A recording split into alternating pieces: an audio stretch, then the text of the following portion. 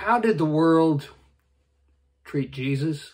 I'll tell you how the world treated Jesus. They started plotting against him, trying to figure out how to get him killed. Then they beat him bloody, convicted him of something he never did, didn't really convict him, took him out and nailed him to a cross and killed him. That's how the world treated Jesus. And you know what Jesus said? He said that the world would treat us, the people who follow him, the same way the world treated him. I can assure you that there's a whole bunch of Christ followers, Christians, in churches in Ukraine that are being treated the way they treated Jesus because they're following Jesus. The church in Ukraine is under persecution, just like it's been all around the world. And it's being treated just like Jesus was treated. My heart breaks for the Christ followers in Ukraine, for everybody in Ukraine. It's a tragedy. There is persecution and devastation because people follow Jesus Christ.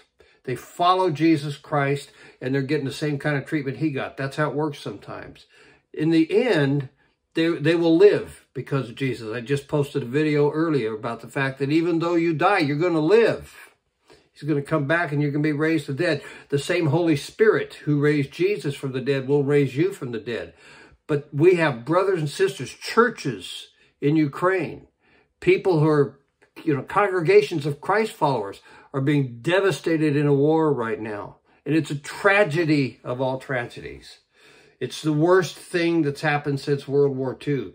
And they killed Jews and Christians and everybody else in World War II over there. Doing the same thing today. The church is under persecution in Ukraine. It's a tragedy of tragedies. And we need to be in prayer for those folks. Now, I hope you'll subscribe to this channel. It's simple. I teach the Bible. It's called Life in the God Lane. Hit the subscribe thing. Hit the bell. I teach the Bible every day on this channel. Pray for Ukraine. I will talk to you soon.